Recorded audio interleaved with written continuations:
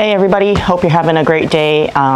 Today I thought I'd show you how to do another smoking video. The other Hawaiian smoked meat video kind of did well, and it seems like people were interested in trying to smoke stuff. And I try to do it where I think everybody can do it as long as you have a grill. You don't need a fancy smoker. The last time I used my electric smoker and I showed you how to use a Weber grill to smoke things. But this time I'm going to try to use the Weber grill so that everybody can hopefully do this. We're doing it today as a pre-Thanksgiving Eve meal. We always do it. And we use usually turkey hindquarters, something small. I don't like to use a full turkey because we're going to have that on the actual Thanksgiving day. But this is also a good recipe for those that are empty nesters or have a small family or just want to eat turkey but don't want the whole turkey and all this leftover stuff. So definitely can use turkey hindquarters. If you're in Hawaii, you can definitely find them in the frozen meat section at times. I've seen it there. This time we got our turkey thighs. We didn't get the actual hindquarters, which includes the drumstick, but this is just the thighs. So I'm going to show you how to do it, but it's no different if you do use turkey legs or the whole hindquarter, which means, if you're not familiar, the thigh with the drumstick connected. So we're going to put 4 cups of water into a big bowl. And then I use the zest of a lemon, about half of a lemon, and zested it, and you're going to throw it into the water. Be sure to not use the white parts of the lemon skin, just the zest. And then you're going to put 1/4 of a cup of brown sugar. If you don't have brown sugar, you can use white sugar as well. 1/4 of a cup of Hawaiian salt or any kind of rock salt. You're going to mix everything together real well. If you want to cook it on a stove top, you can and cool it, but you don't have to. I defrosted some turkey thighs for a day. It's got a little bit of frost on it, but that's okay. You can still put it in semi-frozen, and it'll still be good in the brine. I poured the mixture of the brine into a double bag Ziploc so it doesn't leak. And make sure to get all the little bits on the bottom if you're not boiling it. And squeeze all the air out of the bag and seal it.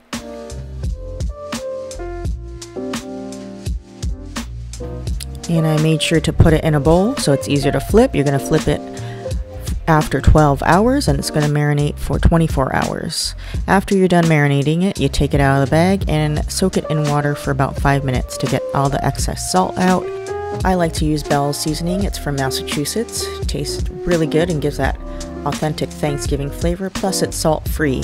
So it gives all that awesome herb taste without the salt because you already have a lot of salt in the brine. You can find it at times. And I put it on both sides of the turkey, and you can also get it under the skin as well. So I have this charcoal in this bin, and it's the chimney that's starting it up. It's all hot and ready to go. You can refer to my Hawaiian smoked meat video if you don't know what I was talking about, but pretty much I use this grill that I got from City Mill. You can also order it off Amazon, but you can find these at City Mill, and they flip up and down in order to put your briquettes in a Weber type organizer. And this is what it looks like. You get 2 of these. So I have 1 in here already. You're going to put your briquettes in here and also your wood. This prevents it from sliding to the other side because you're going to put your meat on the side where there are no briquettes. So you're only putting the charcoal briquettes and the wood on one side of the grill. That way your meat smokes and it does not burn. So I'm going to put it in there right now and show you what it looks like.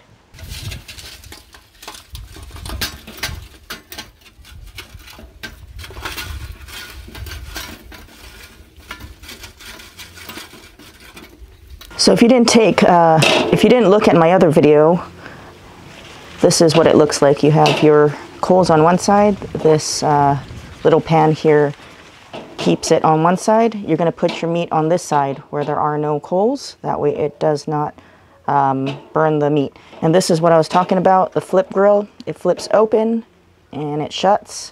That way you can keep adding coals or wood as you go along, but you don't need to refill it too often. So we're going to heat this up and I'll show you the rest of it.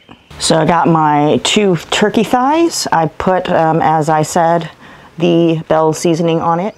You don't really need to put anything too salty on it because you already brined it with some Hawaiian salt and that sugar brine overnight.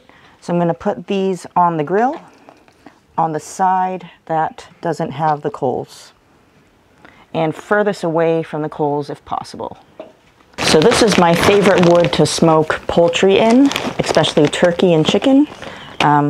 Really goes really well with turkey, I think, and it makes the skin have a nice golden color, and it's not too heavy. I like to use fruit woods, but this is cherry wood. I think it's the best fruit wood for turkey. I think it gives it a nice mild smoke flavor. You don't want it to overwhelm poultry because it's so it's different from beef and pork, where those meats you want kind of a hefty smoke, such as oak or mesquite. But I wouldn't use any of those on poultry myself. That's my personal preference. I think it overwhelms it. It gets kind of bitter and very acrid and not pleasant tasting. So cherry wood is very good for it. It's easy to find. I got this at Home Depot.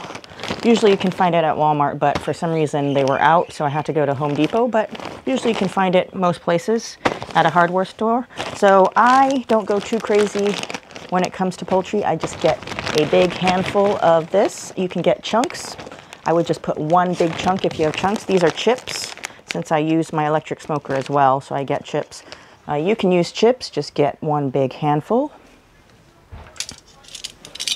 And then you're just gonna toss it in there. I put the cover on, and you're gonna open the vents. Try to put the vents on the side where there's the meat away from the fire, and it's gonna go and smoke and give a nice pleasant cherry smoke flavor to the meat. And I usually leave it in there about maybe 2 to 3 hours. You really don't know with smoking. You really need a meat thermometer if you're gonna smoke meats, especially poultry. You really don't wanna get the Hershey squirts or the salmonella poisoning from eating undercooked chicken or turkey. So definitely get your meat thermometer. It should read from, some people say 165, but I like to be between 170 to 180 just to be safe. So we'll use that later and let the smoke roll. Have a beer while we wait. All right, so I added maybe 10 more coals in there after 1 hour. It kind of went down. And then you can see how the turkey is browning very nicely. Then I added another small handful of cherry wood and let that smoke for another hour. All right, so I have my old school meat thermometer. My other one I tried to use, it broke because I probably didn't use it for a while, the electronic one, so I bought another one. Should be coming in soon. Yeah, it's about a little over 170, but I wanted you to see all the juice that comes out after I poked it. See what, ooh, look at that, all the juice. See what this one's at, right at the bone. That one's a little bit not at 170, so I'm going to move it near the fire. We still got a little bit of coals. It's been about only 2 hours, so not too long of a cook time. Maybe have it go for another half an hour, and we should be good. So there's our finished product of our smoked turkey thighs. If you're not familiar with smoking, that is not raw. That is the smoke ring that you get when you smoke any kind of meat. It's the ring on the edge of the meat that tells you it's smoked. As I said in my other video, you cannot achieve that with an electric smoker unless you use Morton's Tender Quick. But it's a scientific method, and I'm not going to go into it. You can Google it or whatever, but it has something to do with the oxygen that you don't get in an electric smoker. But nice smoke ring on this turkey, and it came out well. So yeah guys, that's pretty much the smoked turkey thighs. Like I said, you can use turkey hindquarters or turkey legs to do the same recipe. And I hope you enjoyed it, and maybe you can try it. I know this is probably coming out a little too late, but if you do have it on hand, it doesn't take too long. Not as long as doing a whole bird in the oven. And you can do it and enjoy your Thanksgiving in a small way. So this is pretty much a plate of everything and the finished product of our pre-Thanksgiving meal. And if you like this, subscribe and check out my other videos and press the like button, and I'll see you again. Happy Thanksgiving. Have a good weekend and enjoy. Peace out.